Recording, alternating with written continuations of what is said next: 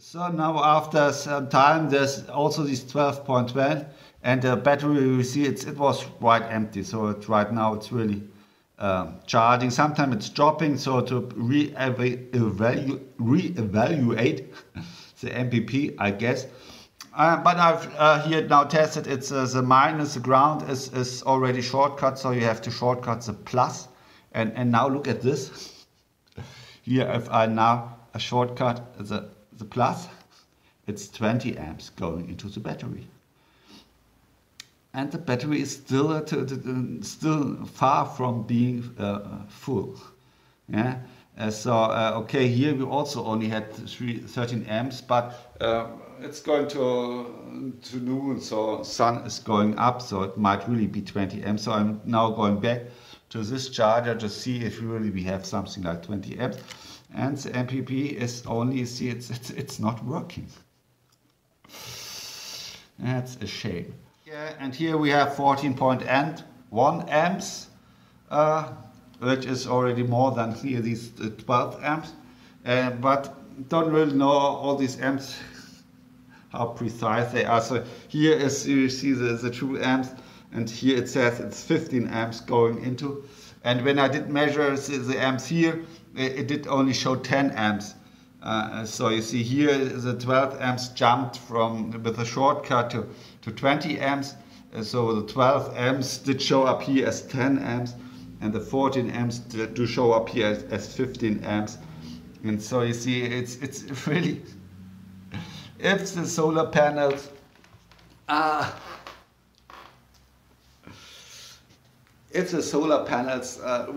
match the battery voltage, then you do not need.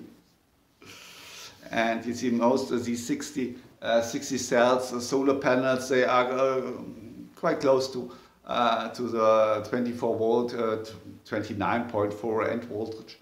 The newer solar panels, they have MPPT for something like 34 volts, and so these are not the new ones. So maybe with newer ones you need something. And the other thing, I recently I bought a 220 watt solar panels, good with aluminium frame for 9 euro.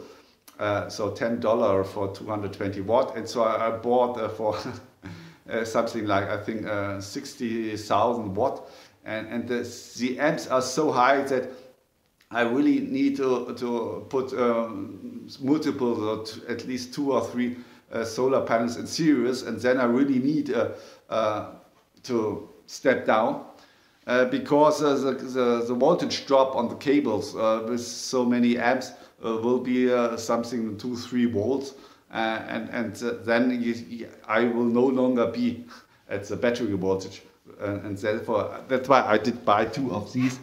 You see, so that I really can I will upgrade to a 48 volt system, and then I guess I will take 3 solar panels in series, and then you see then I need to step down, and then it's okay. But here with this setup, you see, if even so it's now full sun and full power and still okay, you might wonder 14 amps at 28 volts, you see that's something like 400 or 500 watt, and I say I have 1200 watt on top. It's November, it's cold, so it should be higher. So that's another thing I have to investigate. So maybe 1 or 2 panels, they are all in parallel, they have broken by now. But anyway, you see that's you can get more output if you simply take a $20–30 PWM charger than $70 to $100. At least these these are the cheapest ones.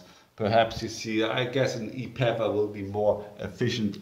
But what I said inside the 3 coils, I do really like it. And so. But I will stay with this one, at least for these 4 260 watt panels. So here are these 4 solar panels. It's a bit windy here, and So these are the two going down the cellar. So I just here. So these one is these two panels, and the other one are these two panels, and both are working. So 1.7 is the one without the shadow. Here's a shadow from this chimney. So without the chimney, it's 1.7 amps, and here with the shadow, it's 1.16. So at least both sides are working now. I could here disconnect. You see, because there could be, but this really looks very smooth. So I now can disconnect one panel to see if really these 1.7 amps do come from both panels. So yes, with both we have 1.5. I have 1.5 amp, and if I just remove this panel, then it's still 1 amp. So 0.5 coming from this, which is okay because here it's not to the sun, and so still all panels working. So yeah, it's winter time. And okay, these are 10 years old, but they still should make let's say 40 amps. But in winter time, you see it's not really straight high angle to the sun, so it's only 20 amps. Okay.